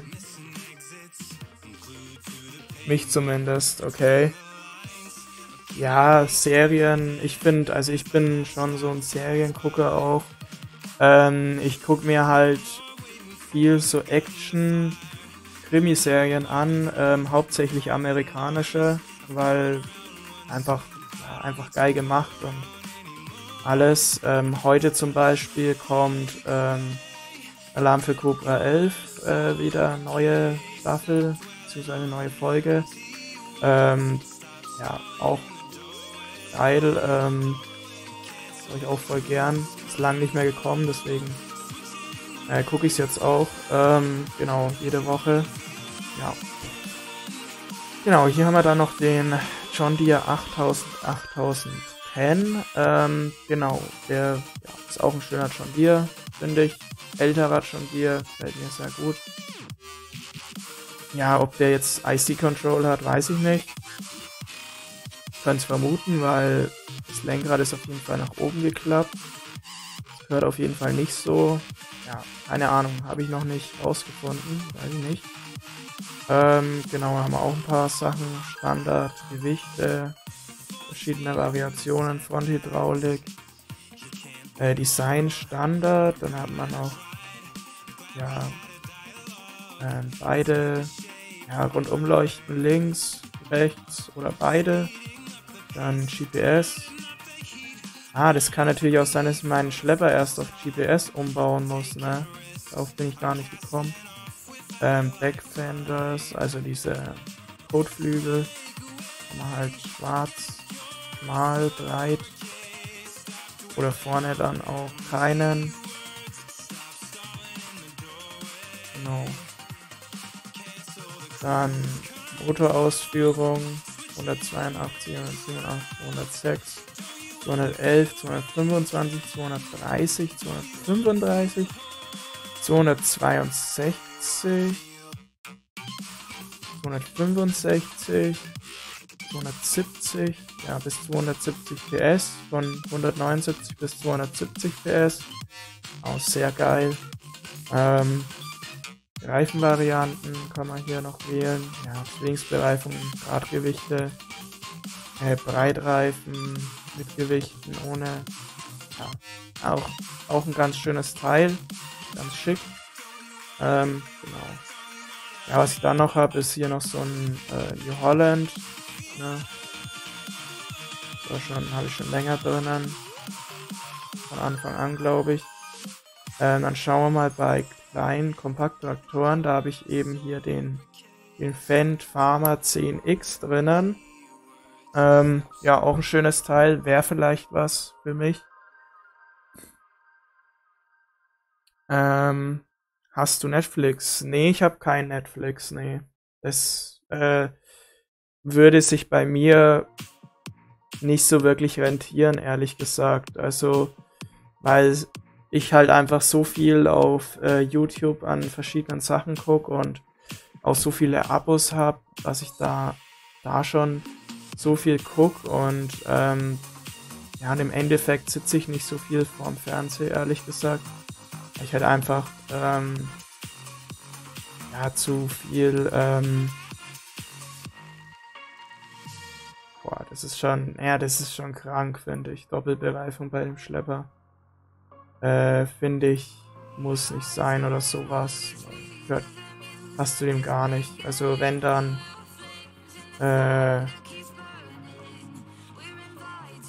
ohne auf jeden Fall. Auspuff kann man da ändern. Was haben wir noch? Verdeckt-Variante, das, so ein Verdeck. Und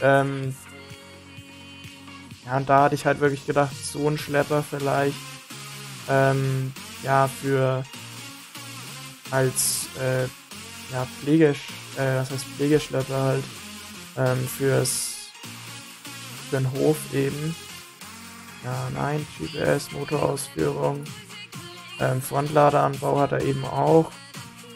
Standard-Sound, Gangschaltungssound. Aber was mich jetzt mit den Reifen verwundert, Standard. Doch nicht Standard. Ah. Okay. Berlin. Ellerbach. Ja, so würde ich den kaufen, beziehungsweise mit verdeckt. Wo haben wir es denn? Genau, also mit wahrscheinlich so oder was, keine Ahnung, muss mal gucken. Mit der linken Tür oder so vielleicht in dem Dreh würde ich den kaufen. Ja, kostet 16.800, also ist wirklich ein Schnäppchen. Könnt ihr ja mal abstimmen, ob ihr sowas cool findet, also sowas würde ich auf jeden Fall auch kaufen. Guten Abend, Mark Chemnitz, herzlich willkommen im Stream, schön, dass du vorbeischaust. Also so einer wäre zum Beispiel auch wirklich interessant, ne? Wäre auf jeden Fall eine Option.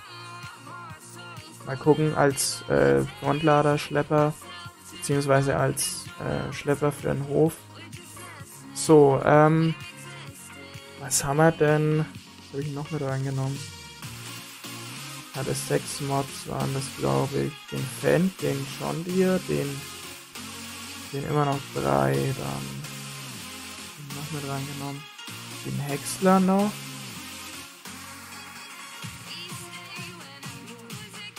Schau gerade. Schlepper. Auch nicht, ne? Ah doch, Schlepper, den hier hatte ich noch mit drinnen. Genau, ein 6000 Premium. Voilà. Ja, auch ein schönes Teil. Muss ich sagen.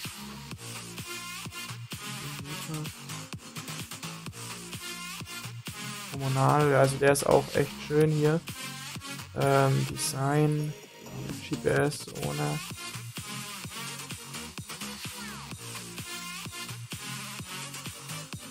Ja, Reifenvarianten.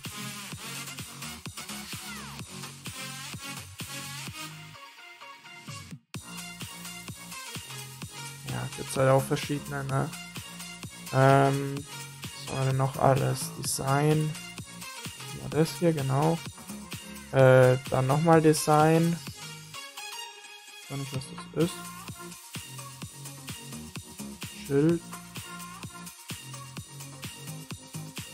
Ah, das ist vorne. Ah, okay. Cool. Was das hier ist. PLS. Ist in der Kabine drin, oder?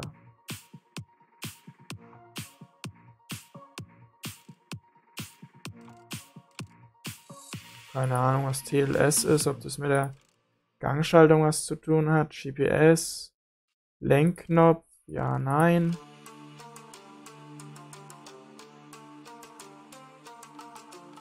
Power Quad Getriebe. Power Quad Premium. Geil. Arbeitsscheinwerfer. Unten. Ja, nein. Also es gibt hier auch wieder einiges. Luftanzeige. Es gibt mega viel, was man da verbauen kann. Oder ändern kann. Auch ein schöner Schlepper. Genau, und dann hatte ich aber noch was. Dann hatte ich zum Beispiel noch diesen Anbauhäcksler. Ist hier drinnen? Nee. Wo ist denn das? Nee.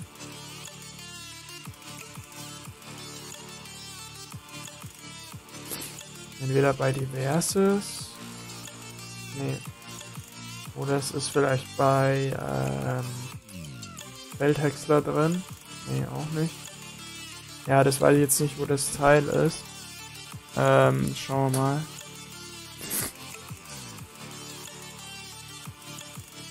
Bitte mich bloß mag. Okay. Ja, ich sag halt immer den ganzen Namen, weil das halt...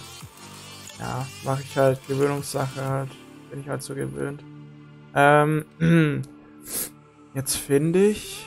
Wo könnten das drin sein? Eigentlich schon unter Geräte, ne? Also Anhänger oder irgendwas.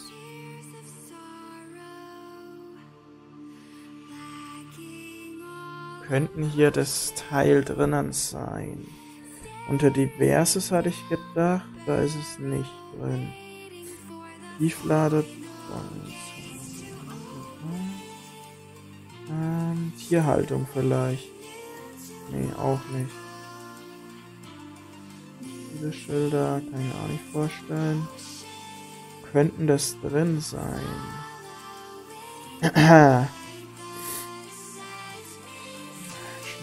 Feldhäcksler. Nee, auch nicht. Doch, oder? Das hier ist es doch, oder? Das Teil. Genau. Hier haben wir es doch. Köttinger. Das ist auf jeden Fall einer, aber ich weiß nicht, ob ich da...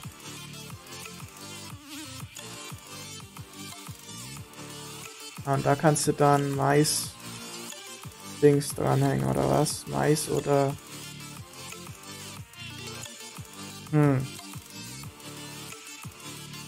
Pickup. Camper. Da kannst du dann wahrscheinlich das hier dranhängen. Es ist schon krass enorm, ne?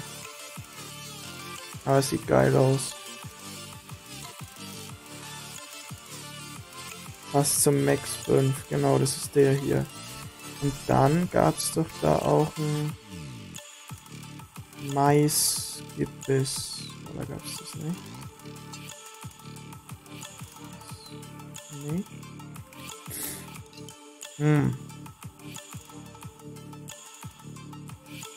Ja, ist eigentlich der gleiche wie von Standardspiel, ne? Aber da gab's doch... Komisch. Okay. Ja, gut, egal. Ja, dann sehen wir mal noch weiter. 6 Zuschauer, herzlich willkommen. An alle, die da sind. Unter Feldhäcksler Schneidwerke. Ja, ich hab's schon gefunden, danke. Danke dafür. Ja, sehen wir mal hier noch ein bisschen weiter. Beziehungsweise ich werde jetzt dann um 20 Uhr werde ich auch Schluss machen, würde ich sagen. Da ich dann noch, ich muss ja jetzt dann auch noch was essen. Ich will dann ja meine Serie noch angucken, beziehungsweise ja, Fernseh gucken, ins Bett chillen sozusagen und Fernseh gucken, weil ja, brauche ich halt einfach abends, damit ich da noch ein bisschen entspannen kann, weil ja, morgen dann arbeiten und alles. Wenn jetzt heute Freitag wäre, würde ich sagen, klar, machen wir weiter noch ein wenig, aber so ist es jetzt halt eben nicht so der Fall. Ey, was geht? Alles, was Beine hat, würde ich sagen. Muss noch Wochenplan machen. Okay, ja, viel Spaß dabei. Es fällt ja aber früh ein, den jetzt noch zu machen. Ja, aber viel Spaß. Wochenplan ist, ja, ist halt in der Schule was, wo man dann halt über die Woche verteilt Aufgaben hat, glaube ich, Blätter oder keine Ahnung was. Und die muss man dann halt machen. Bis Freitag, glaube ich. Weiß ich nicht. Hausaufgaben halt. Kann ich nicht so ganz genau erklären. Ich mach's selber nicht. Also ich hatte sowas halt auch mal und soweit ich weiß, sind es ja, Aufgaben, Mathe, Deutsch oder irgendwas und dann muss man halt die machen, über die Woche verteilt, wie man halt will, glaube ich, kann man sich raussuchen und dann also entscheiden, was man als erstes macht und was man als letztes macht und so. Es muss halt bloß fertig sein am Ende der Woche, soweit ich jedenfalls weiß. Ja. Also praktisch variable Hausaufgaben oder halt flexible Hausaufgaben, die man sich so selber einteilen kann, wie man es macht oder wann. So weiter. Denke ich jetzt mal.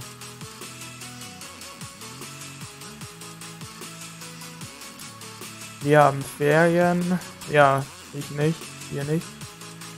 Was für Schule? Tut mir leid. Ja. Aber ja. Ich muss ja auch arbeiten gehen und in die Schule, also von daher. Muss halt sein.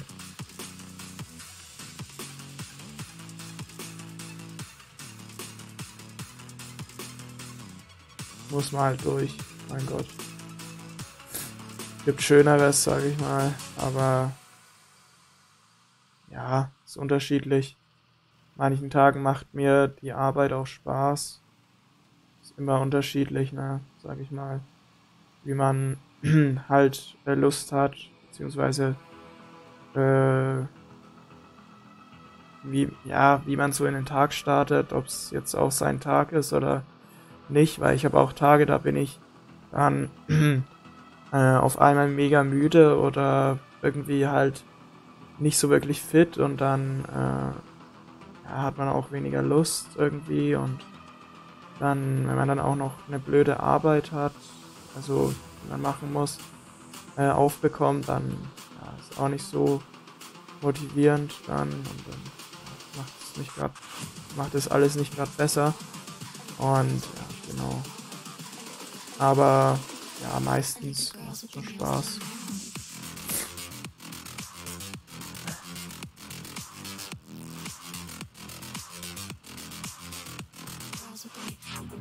Nee, wir haben einen strengen Ablauf, okay. Also bei mir war das, glaube ich, so, wir haben Blätter bekommen und dann musste man halt die innerhalb von der Woche jetzt erledigen. An dem Nachmittagen und ja, und wenn man dann bis Freitag musste man halt alles fertig haben und dann wurde es kontrolliert und ja, genau. Wenn es dann halt nicht hatte, ja, ist halt dann Ärger, ne? Ist ja klar. Wie es halt so mit Hausaufgaben ist. So.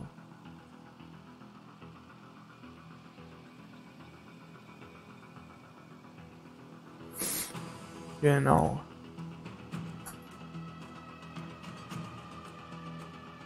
Also ich habe es erstmal geschafft. Okay.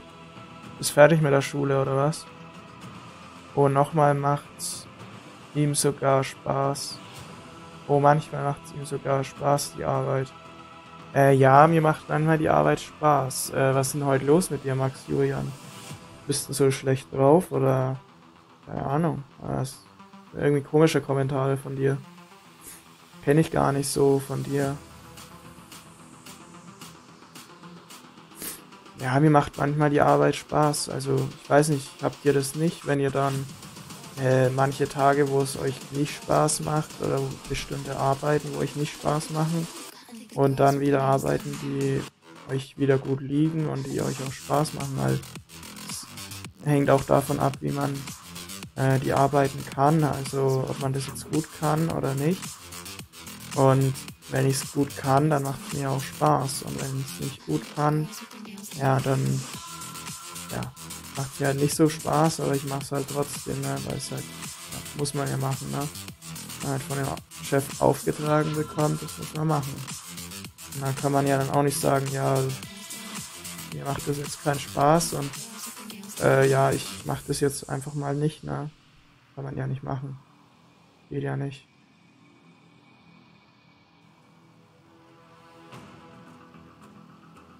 So.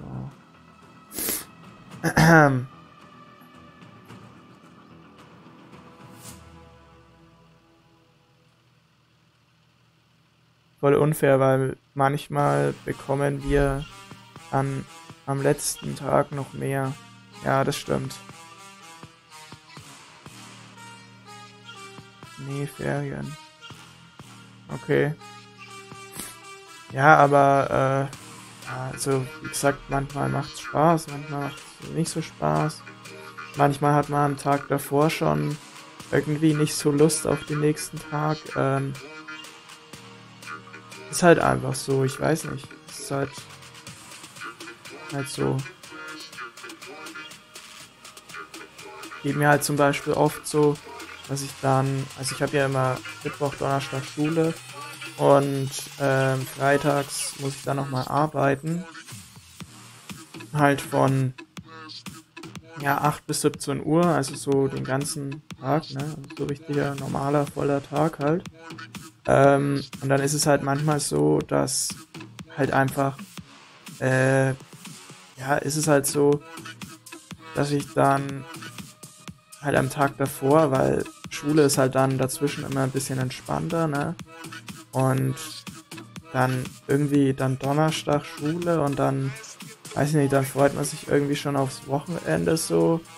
Aber dann muss man halt Freitag noch arbeiten und dann ist halt manchmal bei mir so ein bisschen so das Tief drinnen, wo ich dann sage, eigentlich habe ich gar keinen Bock auf Arbeit morgen. Aber ich muss halt durch und ja, dann ziehe ich das halt auch durch, ne? Kann ja auch nicht sagen, ich bleibe einfach daheim, ne? Kann ich ja nicht machen. Das geht ja nicht. Das passiert mir halt öfter mal, dass dann, also habe ich halt alle paar Wochen mal, dass ich dann halt am nächsten Tag irgendwie keine Lust drauf habe. Weil ich eigentlich eher schon auf Wochenende eingestimmt bin und halt darauf eher Lust habe und so weiter. Oder wenn ich zum Beispiel auch am Wochenende coole Sachen vorhabe, die ich machen will, Freizeitaktivitäten, irgendwas, ne? Dann habe ich halt da auch, freue ich mich halt da schon richtig drauf und dann, wenn ich das halt Donnerstag schon weiß, was ich da mache, dann freue ich mich richtig drauf und dann hat man halt irgendwie auch nicht so wirklich Lust drauf, dann den Freitag noch arbeiten zu gehen, in die Schule zu gehen. Weiß nicht, ob ihr das auch so kennt, ob ihr das auch habt, wenn ihr am Wochenende zum Beispiel unter der Woche schon wisst, was ihr am Wochenende macht und euch dann richtig drauf freut. Ja, aber dabei müsst ihr noch 1-2 Tage in die Schule gehen oder in die Arbeit und ja, müsst noch warten und so geht mir das halt auch manchmal. Auch nicht immer, aber manchmal halt eben. Ja, da muss man halt da auch durch. Eben. Weil dann auch nicht sagen, ja, bleibt am nächsten Tag einfach mal daheim, verlängern an mein Wochenende so, ne? So in etwa. Kann man ja auch nicht machen. Ja. Geht ja nicht. So, jetzt haben wir 57. Naja, ich würde sagen, das Feld machen wir jetzt noch fertig. Es ist jetzt nur noch das Vorgewende. Ich fahre mal den Schlepper zum Hof. Und dann beenden wir den Stream, würde ich sagen.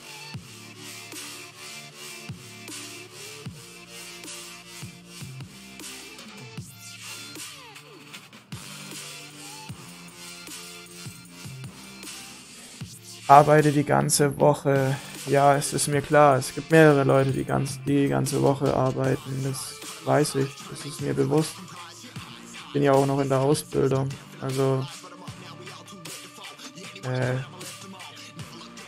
trotzdem. Es ist halt, und ich braucht mir keiner weismachen, dass das ganz normal oder dass das nicht vorkommt bei keinem, dass man mal einen Tag in der Woche, also nicht mindestens einen Tag in der Woche mal keine Lust auf Arbeit oder auf Schule oder so hat. Also das glaube ich nicht. Das kommt bei jedem mal vor. Also das kann ich mir nicht vorstellen, dass das bei keinem mal so der Fall ist oder so. Kann ich mir nicht vorstellen. Ich glaube, das gibt's nicht. Also, nee, das kann ich mir so nicht vorstellen. Nee. Wirklich nicht. Muss es schon geben. Also, das glaube ich hat jeder mal sowas. So eine Phase.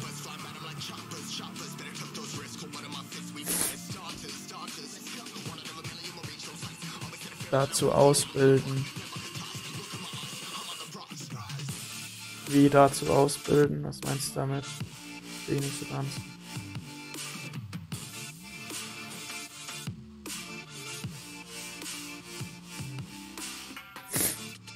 Das verstehe ich nicht so ganz, was du damit meinst, Max Julian. Dazu ausbilden, keine Ahnung. Aber wie gesagt, es ist normal, dass man dann mal so ein Tief drinnen hat, wo man dann halt, ja, einfach mal an einem Tag dann keine Lust auf Arbeit oder Schule hat. Das geht jedem mal so. Ob es jetzt ein Kind, ein Jugendlicher, ein Erwachsener ist. Ich glaube, das geht jedem mal so. Ob es in der Arbeit oder in der Schule ist. Es geht jedem mal so, dass man dann halt keine Lust darauf hat. Glaube ich.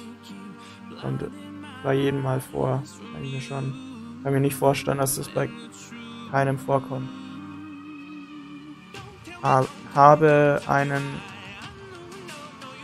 angehenden Förster im ersten Lehrjahr. Okay. Bist du Meister oder was? Hast du den Meistertitel dann oder wie? Musst du ja eigentlich haben, sonst dürfst du nicht ausbilden. So, passt. Untere Haarwaschwahl. Dann noch das obere hier. Die beiden. Das sind ja zwei. Ich habe ja hier einmal die Ecke hier und dann nochmal das oberen Abschnitt. Ja. Und dann sind wir mit der Mais-Aussaat auch fertig. Genau.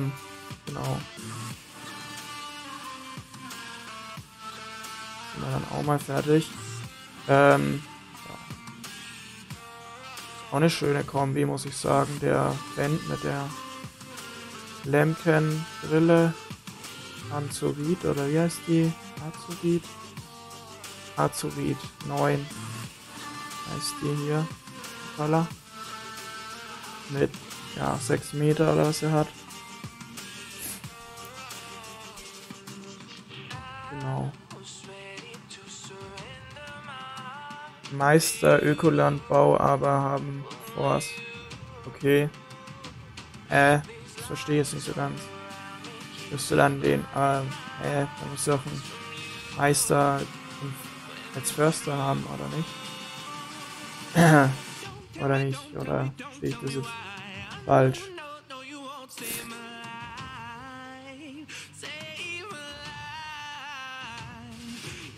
So. Die letzten Bahnen hier und dann haben wir das auch erstmal. Dann sind wir mit dem Ansehen auch komplett fertig erstmal. Genau.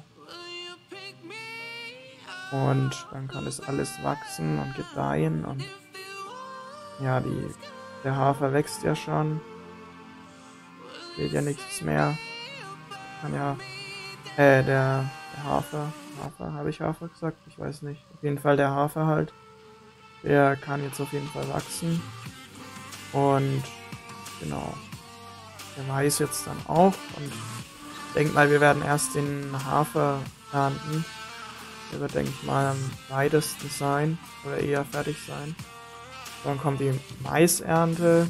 Ja, also jetzt dann, nächste Zeit wird es hier auf der Ellerbach schon ein bisschen interessanter, ein bisschen mehr Action hier am Hof.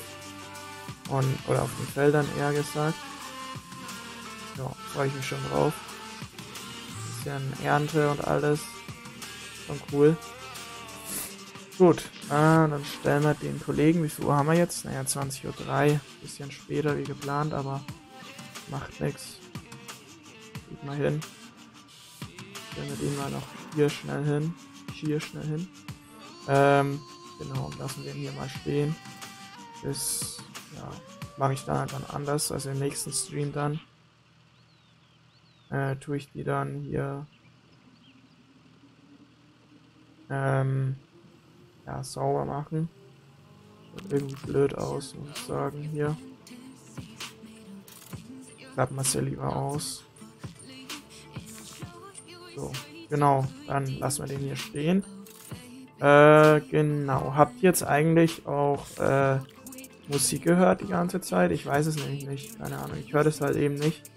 Ich höre auch den Spielsound nicht, weil, Headset an drauf und halt den Sound nicht übers Headset, sondern über den Bildschirm, über den Laptop eben. Direkte Ausgabe.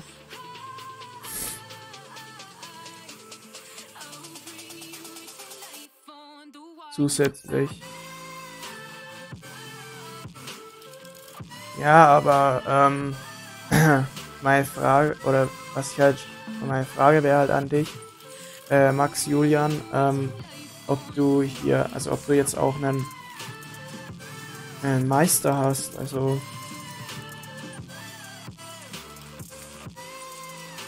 wenn du weißt, was ich meine, also ob du halt jetzt einen Meistertitel hast und in einem Bereich halt, das meine ich halt jetzt halt. Kurz hier, ja, jetzt krieg ich einen Anruf. Wartet mal kurz, ich bin gleich da.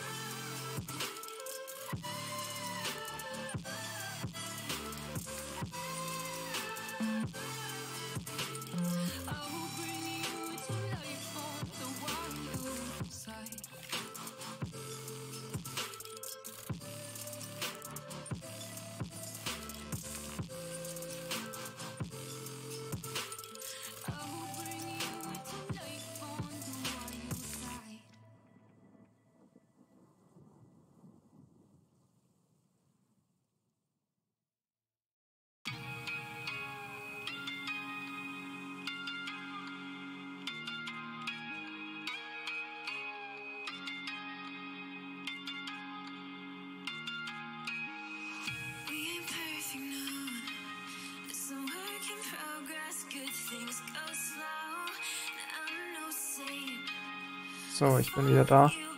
Musste gerade kurz mal.